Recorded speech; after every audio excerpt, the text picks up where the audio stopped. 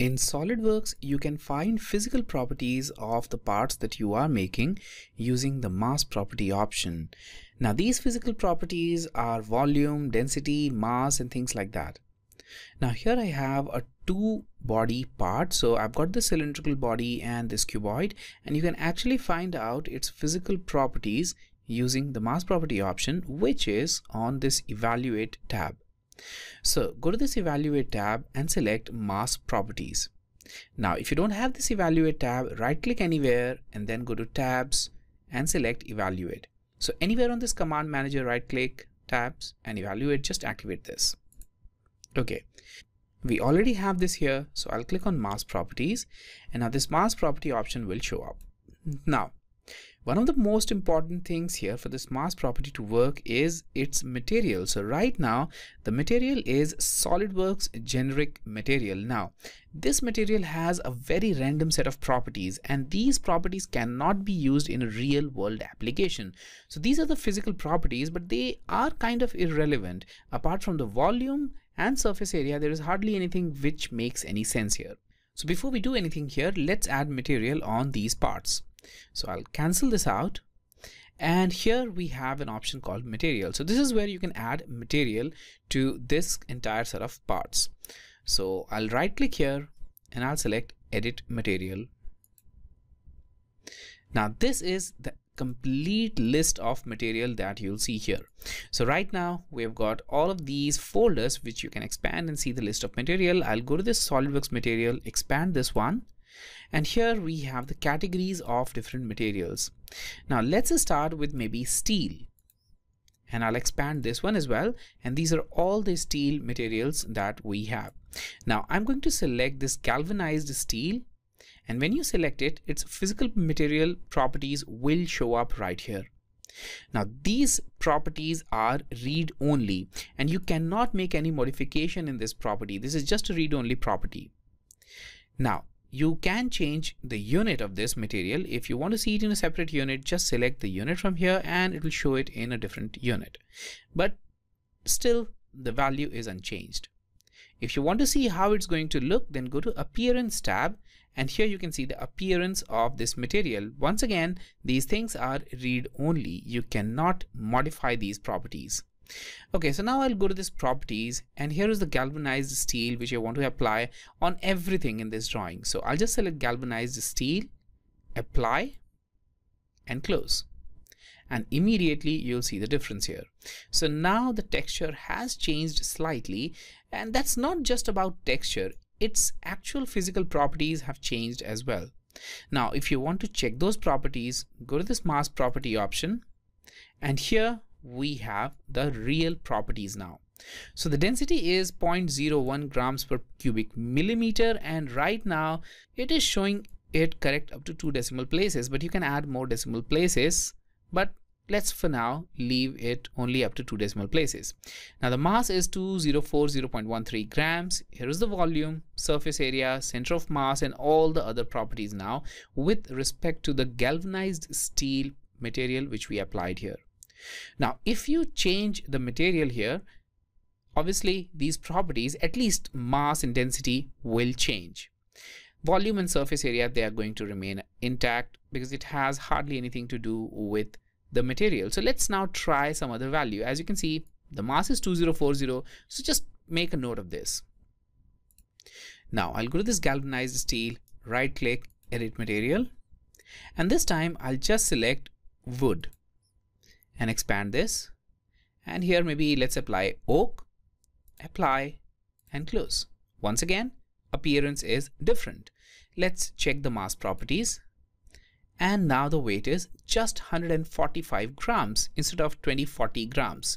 So it's different, and it's way lighter than the previous one. So that's how these material properties will change when you apply any material on this part. Okay, now currently the properties are applied on every single body. So this drawing is made with 2 bodies. So we've got solid body first, which is the cylindrical extrusion, and solid body 2, which is this one. Now if you want to apply different materials on different bodies, then you can do so very easily simply by right clicking here. So you can select a body, then right click and select material and edit material. Now this will only change the material of your selected body. So in this case, I'll just go to plastics and let's use, well, how about we use ABS for this one?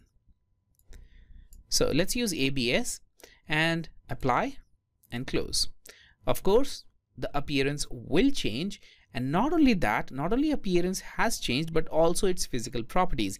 Now let's check the physical properties of this. So I'll go to mask property, and here is a problem. In this mask property, currently it is showing the property of all the bodies. So it is showing the property of this as well as this body. Now these two bodies have different densities, and that's why density has no value right now.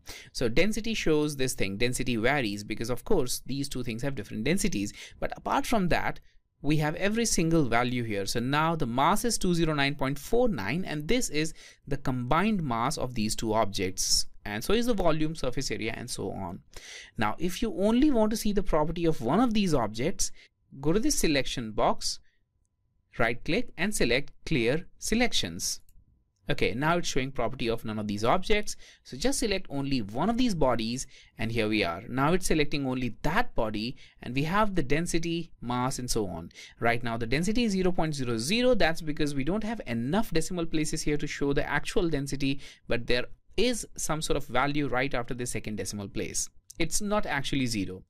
Similarly, if you want to see the properties of this box, then right click and clear selection, and just select this one, this cuboid, and now we have the properties of only this cuboid. You can see it's boss-extrude 2 body, it's selected here, and that's the property of this second body. So that's how you can selectively apply different properties on different bodies if you have a multi-body part. Now, what if you want to see the properties in a different unit? Right now it is using the unit of the template. So we have mass in grams and the volume in cubic millimeters, surface area in square millimeters. Now if you want to use a different unit, then you can go to options right here, and from here you can select a different unit. Right now it is using the document setting, which is basically the unit of your template. Just go to this use custom settings, and here you can now change the volume, mass, and length units. So for length, let's just change it to meter. For mass, I'll change it to kilogram, and for volume, let's make it meter cube. Okay, so with these changes you can click OK, and now there is just one more thing that I want to highlight here, and that's the decimal places. Now if you want precision up to more decimal places, you can just choose that as well.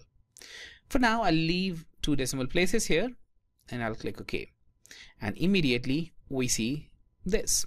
So the mass is now 0.14 kilograms, surface area is 0.02 square meters, and so on. Let's just select this part as well so that we get the combined properties, and here we are. So mass is 0.21 kilogram, volume, surface area, and so on.